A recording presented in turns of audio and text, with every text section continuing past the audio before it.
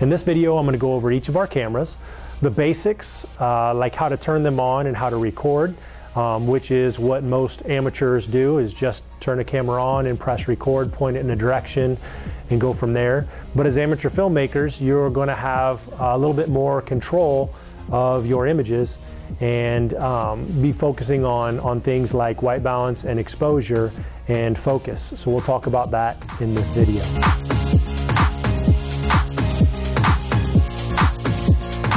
The first camera we're going to talk about are our oldest cameras. Back in the camera closet, they're labeled camera 7 and 8.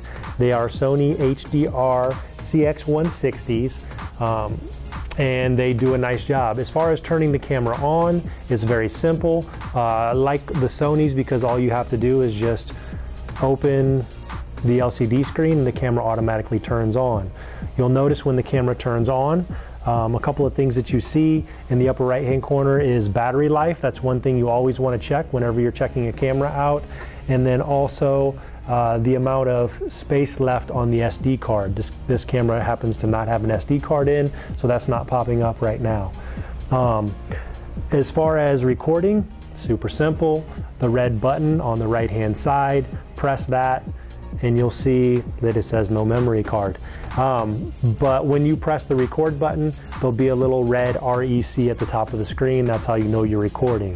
There's nothing worse than getting on set with all of your actors, pressing record or forgetting to press record, going through several takes, and then realizing that someone forgot to press record. So you know how to press the record button and how to check to make sure it's recording whenever it's on. Another thing that you'll need to know about this camera is on top there is a zoom. The zoom button is on top. You just slide it left or right to zoom in or out. Slide it right to zoom in, left to zoom out.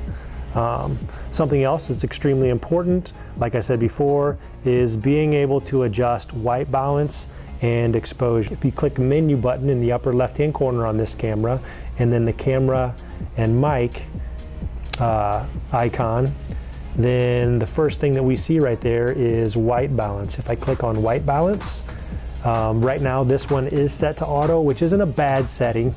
It just automatically assumes that it knows what you want your image to look like. But you can set it for outside in sunlight. And what white balance does is it makes your colors look the way they're supposed to look. So you can toggle between a couple of different settings, or this right here is a manual white balance. In order to manually white balance, you would hold a piece of paper up and then click the button, click the white balance button right here on the left hand side, and it would set white to be true white. I'm going to set this back to auto for now because that's where we'll leave things as on default. We'll default to auto each time. But that's how you adjust white balance or manually set white balance if you're not getting what you want. Next feature I'd like to show you, again, menu, camera and mic, and if we scroll down one tap right here on the side, we get to exposure.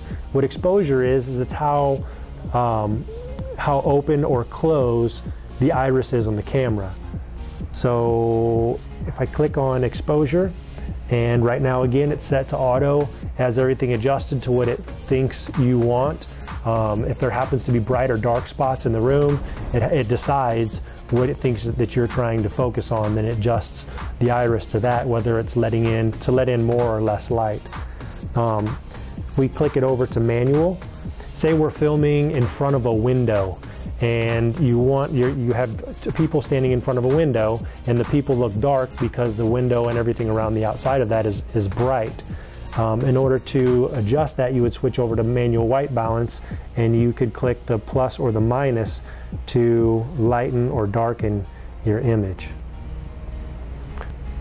One last function that I would like to show you is focus. And if I click on focus right there, it's set to auto. It automatically focuses on what it thinks you want it to focus on, but you can manually set focus and then adjust down here for closer or further away to focus on something closer or further away. and that's how you adjust white balance, exposure, and focus on these cameras here.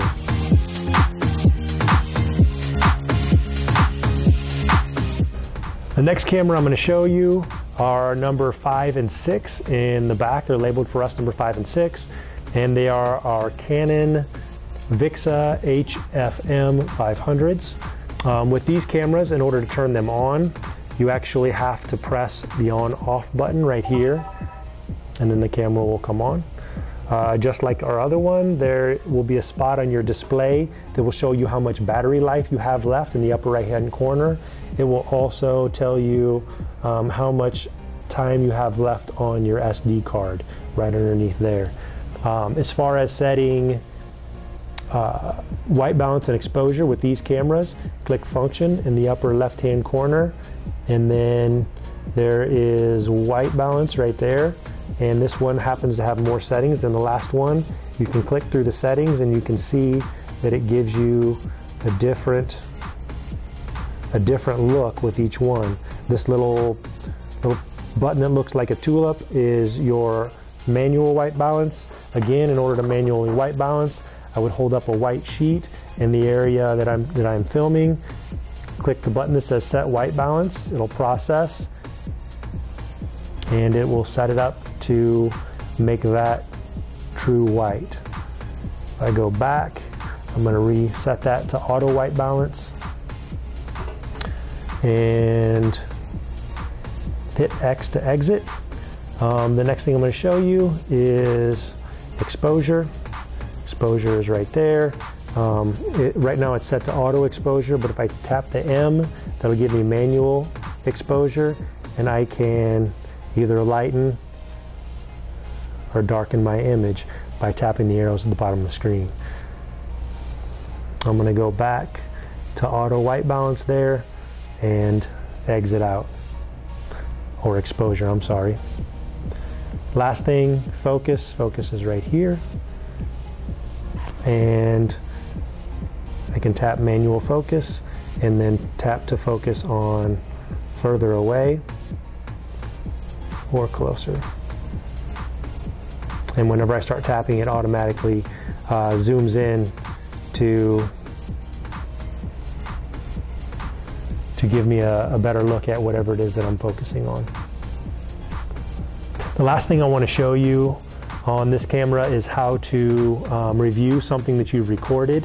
If you look on the side right here, there's a little camera to play button. If I press that, then it's going to give me a list of things that I have recently recorded. You can tap on those and it'll play those back to show you what you recorded to make sure that you got the shot you're looking for. Whenever you're done, click that same button and it'll switch you back over to camera mode.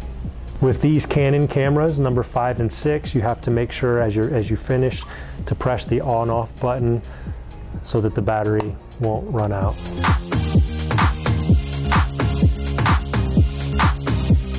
The next camera that I'm going to show you are our newest handy cams. The Sony HDR CX580 is our newest handy cams. These are great.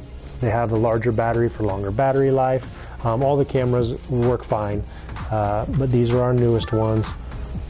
And with this right here, once again with the Sonys, all you have to do is open the LCD screen, the camera automatically comes on.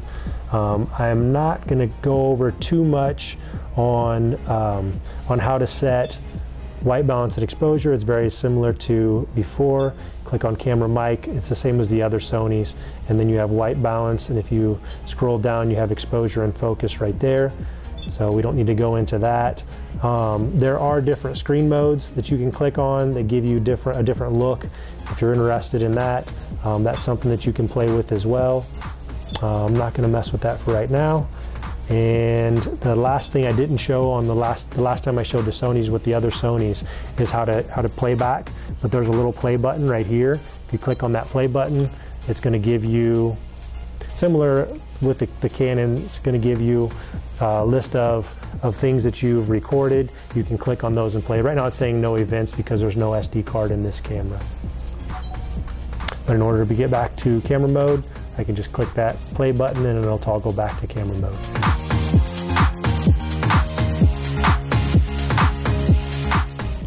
The last camera that I want to show you is our Sony NX5 camera. I didn't mention the cost of the other cameras. The other two cameras, or the other three cameras that I showed you, are between $600 and $750. This one right here is actually a $4,000 camera. So it's one that we take care of all of our stuff, but we have to be extremely careful with this. The first thing that I would like to show you with the NX5 cam is how to turn the camera on. And we turn the camera on right here on the side. If we just press in the little green button and then slide the little lever over to on, the camera comes on. The LCD screen, you can look through the viewfinder, but there's an LCD screen on top. You can flip that open. Right now it's black because we have not opened the lens cap. The lens cap is right here on the side of the lens. If you flip that up, lens cap opens. We always want to leave the lens cap closed whenever the camera's sitting on the shelf or we're not using it, to protect the lens. The other cameras have automatic lenses. Whenever you turn them on, they automatically open. The lens cap automatically opens. With this, on the side, there are a lot of buttons and dials. Some of the important ones that I'll show you. If you're going to be using this camera, the expectation is that you're not using it in auto mode. You don't have it set to auto, not necessarily autofocus or auto white balance. You're using it for a specific purpose. These are also the cameras that we use as camera 1 and 2 whenever we're doing game productions. With this camera, several of the things I would like to show you very quickly, and then I'll have another video that'll go into more detail about all of these things, is again, focus, white balance, and exposure. On the side right here, you'll see focus. Right now it's on autofocus. If I switch that down to manual, this camera actually has a focus ring, and it's this first ring up front that you would use to focus the camera. And you can see as I adjust that ring, as I roll that ring left or right, the image goes in and out of focus. I'm going to flip that back on autofocus for now.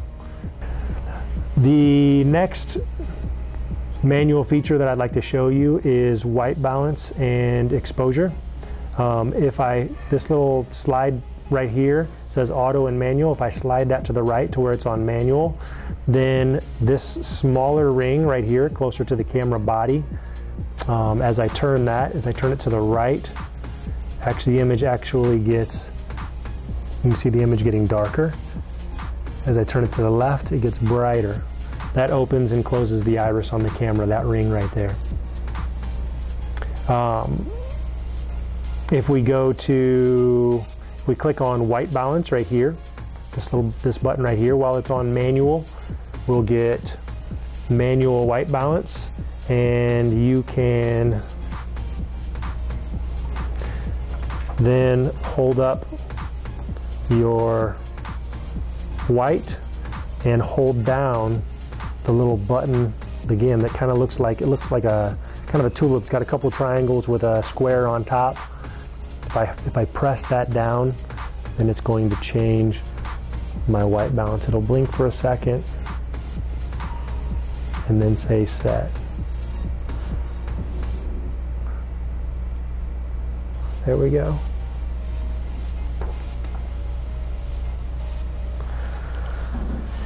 And I will set that back to auto as well for now. Another feature of this camera is up on top, there is a zebra button. If I click on that zebra button, you'll notice on the LCD screen there are some areas where you have black and white lines. That's basically showing you areas in your image that are overexposed. And if I am on manual iris, manual exposure, I can adjust my iris and take out some of those overexposed areas. On this camera, in order to play back video, You would click the visual index button either here or on top where the LCD screen is. When I click the visual index button, then I have the images pop up that I have recorded, that I've just recorded, and you can click on those to play those back. In order to get back to record mode, just click visual index again and you're back up. The last thing I want to show you on this camera is zoom. There is a button zoom like on the other cameras where you can zoom in or out, a little rocker button right there. But it also has a zoom ring. So you can use this ring to zoom into or out of an image. That's all I have for our cameras. As always though, these are very expensive pieces of equipment. If you ever have any questions, please don't guess. Come ask me or ask somebody in class that might know, so that we can keep our equipment running smoothly and working well. Thank you.